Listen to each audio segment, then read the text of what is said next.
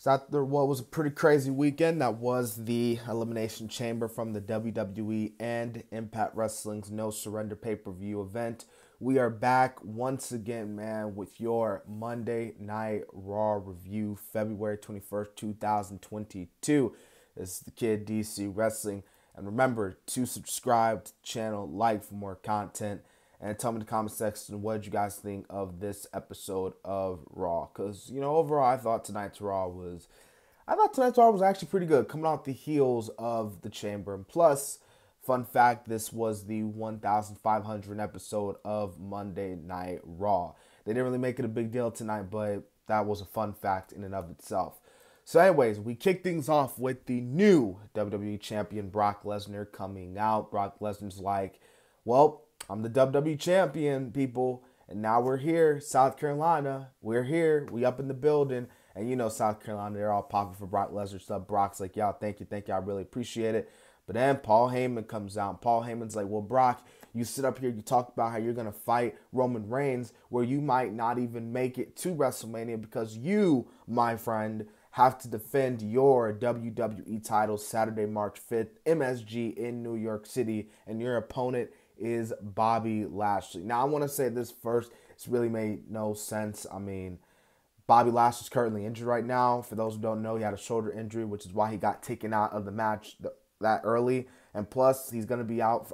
Well, they say he's going to be out for a good 4 months, so he could potentially miss Mania. So why are they promoting Bobby for MSG when by that point the dude's probably going to be, just getting out of surgery or something? But anyways, man, Lesnar cuts him off. He's like, well, Heyman, I'm doing just fine without you. I got the champion. Oh, and by the way, I'm going to be on Friday Night SmackDown. So your little tribal chief, you're going to be standing in the ring with him. Well, guess what? I'm going to introduce him to me. I know that didn't make any sense, but basically Brock said, I'm going to introduce myself as the WWE champ. So, yeah. All right, man. So we had the Raw Tag Team Champions, Alpha Academy take on the Street Profits. What was an opener, man? Tag team match player. Alpha Academy gets the win here. I thought this was a pretty good match, man. I'm telling you, man, Alpha Academy's been really killing it so far as Raw Tag Team Champs. And even with the Street Profits, man, even in a losing effort, they showed out tonight. It showed tonight Angelo Dawkins as well as his good pal Montez Ford got some hops as well. Now, we had another tag team match, and this is actually pretty cool. We saw the Dirty Dogs, and obviously for those who don't know, NXT, which I will be doing a review tomorrow, Tommaso Ciampa will be facing Dolph Ziggler, and it was just made recently that it will be a number one contenders match to decide on who will face, the NXT champion Braun Breaker, so who's going to get him next. But Tommaso Ciampa's like, I got some backup tonight, and it's Finn Balor. Finn Balor makes his return. We haven't seen Finn Balor since the January 17th episode of Raw when he lost to Austin Theory. So Balor's like, you know what, man? I know you and I, champ, we got a lot of history, and I know that I'm here on Raw now, but I will never forget where I came from in NXT. So yeah, I like this. I thought this was some great promotion. Obviously, it's good to see Ciampa on the main roster. I mean, I wouldn't really say this was an official move to the main roster. It might as well. Who knows? But it was really cool to see him tonight. And, of course, it was cool to see Finn Balor tonight as well. And like I said, this was a pretty good tag team match between the Dirty Dogs and Ciampa and Balor, who, of course, Ciampa and Balor get the win there. Now, we get the most must-see talk show in WWE, Miz TV. And the caveat of this episode of Miz TV was that who's going to be his partner? You know what I'm saying? Like, Miz was coming out and saying that, my partner who's going to help me fight the Mysterios at Mania, this man is a global celebrity. He comes from a fighting family. He's dashing. So God knows who he's talking about. But before we can get to the announcement, the Mysterios come out and they're like, boy, we're coming after you at Mania and stuff like that. And, Dominic's like, why don't I just knock you out right now? Especially you disrespect my pops like that. And Miz is like, you know what, fans? I still haven't announced my partner, so come on out here, Logan effing Paul. Yeah, so it's Logan Paul, man, just like they did in the reports, man. Logan Paul is back. I mean, that's all I could say, man. Y'all know how I am with the Paul brothers. Y'all know I just can't stand the Paul brothers.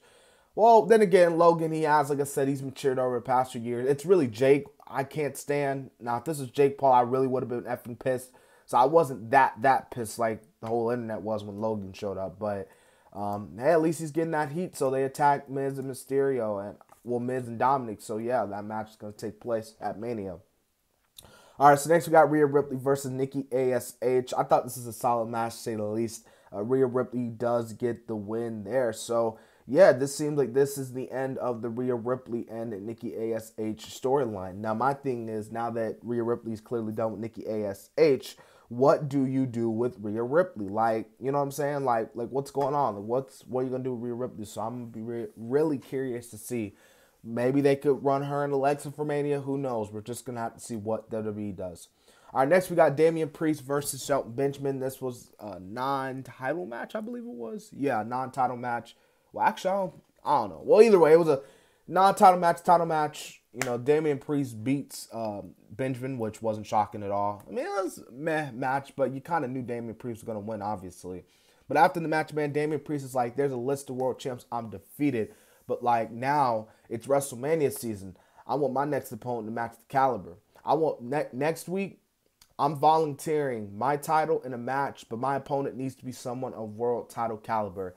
And it seems like WWE listened to my WrestleMania. Well, they not only listened, but watched my WrestleMania 38 match card predictions, because I predicted that at Mania it was going to be Finn Balor and Damian Priest for the U.S. title. Now, obviously, Balor's like, you want a match? Well, be careful what you wish for, and we're gonna get Balor and Balor and Damian Priest next week. Now, granted, I said that this is gonna take place at Mania, but hey, it seems like WrestleMania is coming a little bit early, unless something happens, like a DQ happens, and then they have another match at Mania. But yeah, Balor and Damian Priest should be a good one, man. All right, we get Reggie coming out, man. Reggie, he he talks about Dana Brooke. He's like, hey, like, what happened last week? Like, I lost sight of what was important. And so Reggie lays down, and Dana ends up kissing him to win the 24 set. So, it's... Come on, Reggie. Like, come on, man. Like, you got to stop. You can't be no simp, bro. Anyways, man, we got Belair coming out, man. Bianca Belair, she talks about she won the Chamber. She talks about now she's about to fight Becky Lynch. She's running the back at Mania. Becky Lynch comes out. She congratulates Belair, but she's like, hey, yo, like, I walked out of WrestleMania 35 as Becky 2 belts. Like, ain't nobody beat me for this title, and sure as hell ain't you, baby doll. Like, you ain't beat me for this title. And Belair, she accuses Belair of playing the victim, like, her 22nd win over her at SummerSlam. Belair's like, I don't got time for this crap, bro. Like, I'm gonna beat you at WrestleMania. You know what I'm saying? And then Doudrop comes out. Bianca Belair and Doudrop had what was a really good matchup, I thought, between the two women. I'm telling you, man, I know Bianca did it before, but I'm telling you, man, Bianca just shows that effing, that her strength, dude. Like, absolutely, man. And I want to talk about Doudrop for a minute. Shout out to Doudrop, because Doudrop actually, like, I don't know if you guys saw this, but, like, Liv was tangled up at the Chamber. She was, like, tangled up in the ring post, and Doudrop came over there and kind of helped Liv off. So, shout out to Doudrop for doing that. But we see the Rated R Superstar Edge. I know that was a terrible ring announce introduction of Edge. I know. But Edge comes out, man. It's good to see Edge, man. He talks about his WrestleMania moment. He talks about how he speared Mick Foley to the table, stole the show at WrestleMania 21, winning Money in the Bank. What he thought had his last match at Mania against Del Rio. He sure as hell didn't talk about what happened at 25 and 26. Well, probably because he lost. He talked about 24. And he actually mentioned Devon, too. Shout out to Devon, because I didn't know Devon had back surgery. So I hope he gets better. And, of course, The Undertaker. But, yeah. But he's like, I want to face someone phenomenal at Mania. So we all know what is going to happen. We all know what this is going to lead to. This is going to lead to AJ Styles versus Edge at Mania. Rightfully so. Perfect WrestleMania match. It can't get any better than this. We got the main event, man. We had RK Bro taking on Seth Rollins, Kevin Owens. The caveat with this was that if, of course, Rollins and KO to get the win, they'll be added to the little tag team championship match with RK Bro and Alpha Academy. Pretty good match, considering that they've been fighting like this. This the same tag team match has been happening like the past 2-3 weeks on Raw. But like I said, man, overall tonight, man, I thought overall it was a pretty good episode. coming off the heels of the Chamber. And yeah, man, I hope you guys really enjoyed this in-depth review of this Raw review. I hope you guys enjoyed. Tomorrow, like I said, I'll be back with NXT. We already know Wednesday is Dynamite, and then Friday is SmackDown. And yeah, man, so remember to continue to sub, man. So yeah, anyways, this has been the Kid DC Wrestling. And so yeah.